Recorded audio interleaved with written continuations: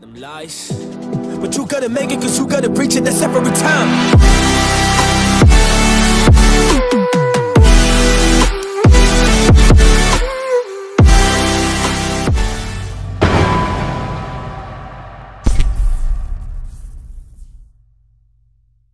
Yo guys, Sid here, coming at you with a quick tutorial on the Medal of Honor 2010 modded client. Before we go jumping into anything, I've obviously got it here, which we are yet to install. But as a quick disclaimer, you do need the Steam copy as it will run through Steam.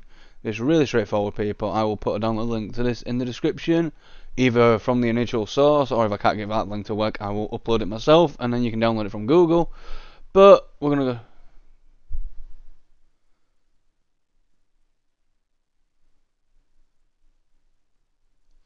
Okay, right, so all we need to be doing, because I wasn't sure whether I was going to jump straight to it or if it was going to install itself or what, but we need to right click. Obviously this is where we need the Steam version, so we're going to right click on our Steam copy and then dump the launcher into here, or the client for that matter.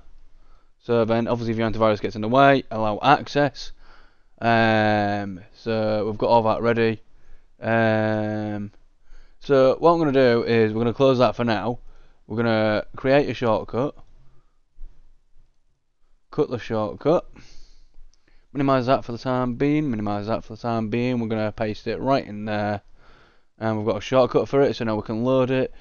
So this is pretty much like the server concept of any modded client. So we're going to go straight into it. Let's just click multiplayer.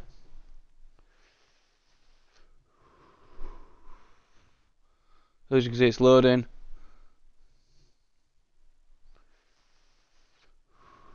Whenever it's ready, because it's going to take its sweet time.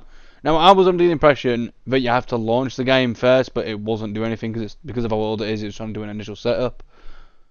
So obviously you're going to need some form of account and so on, but you can also create an account which also works. So you'd obviously choose your country. Once I find mine, because I'm currently in the United Kingdom. I've just lost you. There you are. So obviously you put your date of birth in, which obviously I'm not gonna jump to right now. But yeah, that is it. Just bear with me, guys. Oh my god. Right, bear with me. I'm gonna stop and start real quick while I put everything in.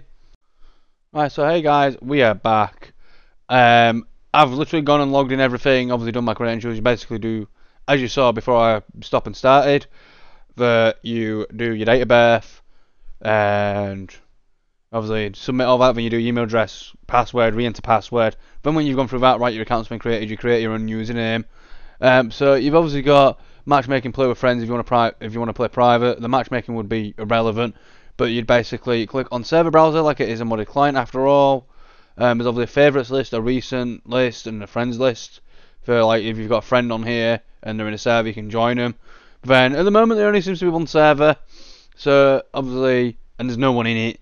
But for the sake of it, I'm gonna let me just add to favourites. Let's just okay. So does that add? Yeah. Okay, so you can actually add favourites on here. So let's just double click it. You need to have Funkbus installed to join the server. Okay, so we need something else. I'll see if I can find it and then link it in the description if you need it. But until then, guys, don't forget to smash the like button and subscribe if you haven't already. And I hope you enjoyed the video, of course. And I'll see you in the next video, my stream, whenever I see you. Until then, guys, peace.